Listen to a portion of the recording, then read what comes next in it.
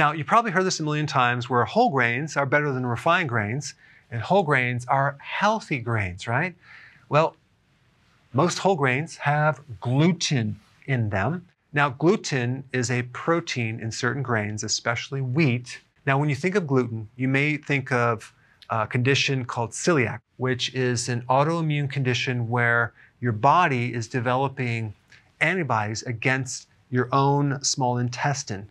And so you have this constant inflammatory condition in your small intestine, and the little cilia that help you absorb in the small intestine are damaged. Now, people associate gluten with digestive problems.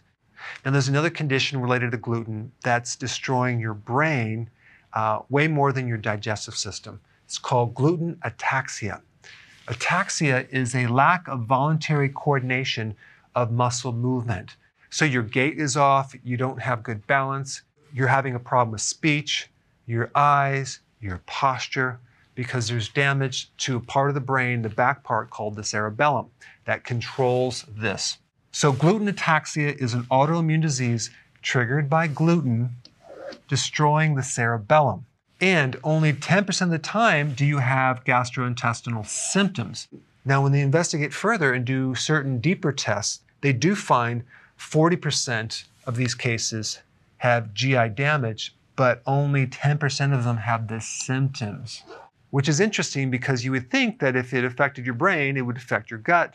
But in this case, it's affecting your brain obviously more than the digestive system. And out of all the categories of ataxia with an unknown cause, 40% of them are this right here. Now, a big problem is that once you get the damage, it's very difficult to reverse damage to your cerebellum. And you just don't end up one day with ataxia.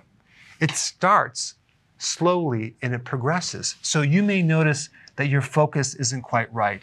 You're developing attention and concentration problems. You get brain fog. You start getting anxiety, depression.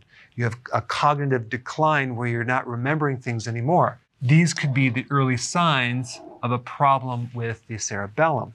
Now, if you've been following my channel, you're not consuming grains, so you're completely safe. But for those of you that are new, you might want to consider not consuming grains for this reason. And the other big point I want to bring up regarding gluten-free is that when you take gluten out of the grains, you still have grains. And those grains turn the sugar very, very fast. They're going to spike your insulin. They're going to create a lot of other problems with elevated blood sugar, belly fat, and the list goes on and on and on. And lastly, if you're new to my channel and you want to know what to eat, I put a link down below. Check it out. So if you want more knowledge on how to create a healthy body, subscribe now and get daily notifications.